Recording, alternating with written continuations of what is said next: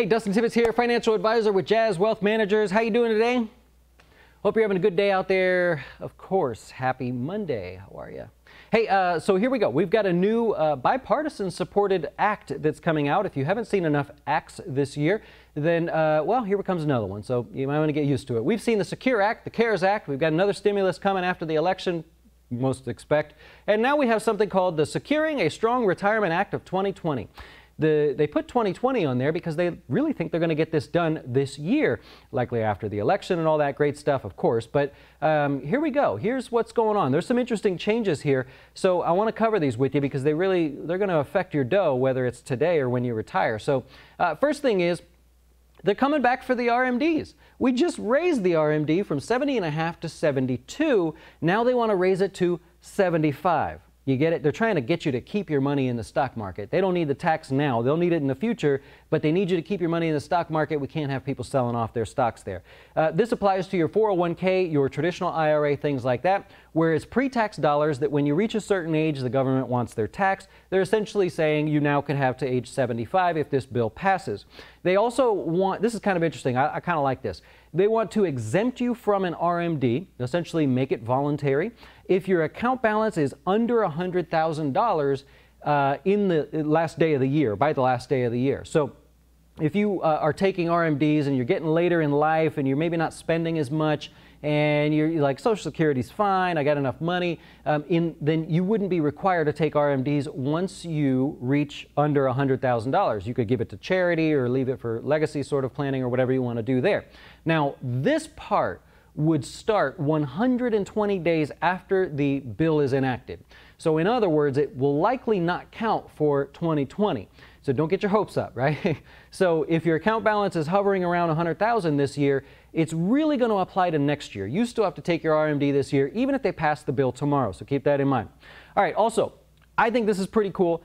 You know how in your 401k, your traditional IRA, when you hit age 50, the year that you turn 50, you are eligible for what's known as catch-up contributions. You could put an extra 1,000 in your IRA, an extra 6,000 in your 401k. Well, what they want to do is say, all right, keep that the same, but when you reach age 60, now there's going to be another catch-up. Now you can go to 10,000 or 5,000 if it's in your simple IRA, right? So basically they're saying over the age of 60, you're still working, you want to contribute more, we're going to let that go to 10,000 now. It'll be a separate catch-up contribution limit, which I think is pretty cool. I don't know, I kind of like that one there. You tell me what you think below. But that's that one. All right, also in the Securing a Strong Retirement Act of 2020, they want to increase the income limit for the savers credit, right? So to get 50% of the credit, they're going to raise the income limit to $40,000 for individuals and $80,000 if you're married filing jointly. And they're also raising the amount of the contribution there at the same time. To get 50% of the credit, it's now you have to contribute at least $3,000. Or if the bill passes, that's what they're trying to do there. All right, the other one, which is a revisit to something they've been trying to pass for a while, is the automatic enrollment of you in your company's 401k. So right now you have a choice. You don't want to do it, you don't have to do it, right? They don't offer a match, you don't like it, well, whatever. Now what they want to do is say when someone is hired, if a 401k is offered, they automatically get put into the 401k. They tried to pass that in the Secure Act and it didn't get in the final print there, but that's what you have there. I don't know about that one. I don't like when they tell you you have to do something like pay Social Security. But if it's going to help you save, all right, that's fine. It doesn't say that you have to contribute anything to it. It just says you're enrolled in it. So I don't know. The reason they're doing that is because now if you're an employer and you've been wanting to open a 401k plan for your employees, but you didn't like the cost, right? Let's say there's an upfront cost to do that, which I don't think there really is anymore, but maybe if you have like 40 people or 45 people that work for you, all right, maybe there's a cost. But anyways, they want to say previously when you set that up, you could be reimbursed for 50% of the cost. They want to bump that up to 100%. So that's pretty cool there. You have to have less than 50 employees in order to get the 100% credit. That's what the bill says anyways. So we'll see how that goes. They also want to make it easier to gift money in your IRA to charity. So it's kind of already somewhat easy to do that, but they want to make it even easier. There's a whole host of things if you want to read through the bill there. All right, here's the big one. This they tried to get passed in the Secure Act from before. It didn't work. It didn't make it in the final print. But what they want to do is, you know how you have a 401k that has a match? Let's say it's 5%. You put in some of your income, they match up to 5% of your income. Well, now what they want to do is give you two paths.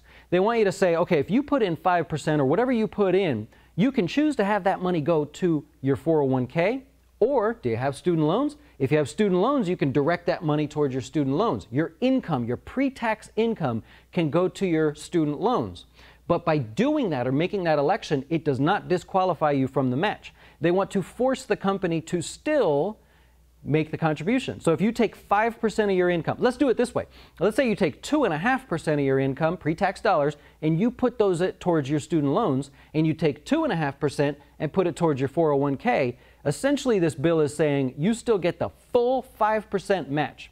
If you took 5% of your income and put it towards your student loans, pre-tax dollars, and they went out the door towards your student loans, you would still get the 5% match.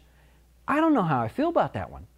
What do you guys think there? At first glance, you're like, that's pretty sweet. Okay, paying off student loans, but that doesn't solve the student loan crisis. That maybe helps people with student loans, but I don't know. Let me know what you think below on that one, because I'm a little bit stuck on that one there, whether that's good or not. But nonetheless, that's in this bill, which, by the way, this bill is widely bipartisan supported, meaning both sides agree for the most part. They may bicker on the things inside the plan, but they agree that this is going to be something in one fashion or another, just kind of like they did on the Secure Act.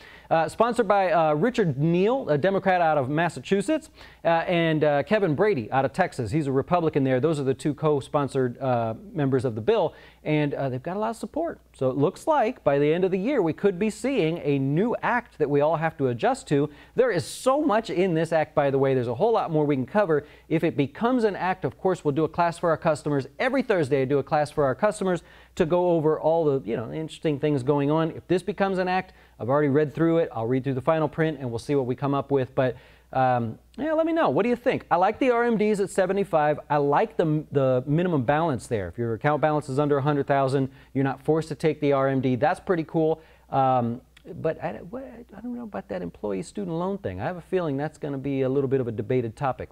Anyways, let me know what you think below. If it helped you in some way, of course, hit subscribe. That really helps us out and everything. You're supposed to hit the thumbs up and all that great stuff. But if you do that, that helps us. Otherwise, check us out at jazzwealth.com. Do appreciate you guys watching today. Have a great rest of your day, and we'll see you.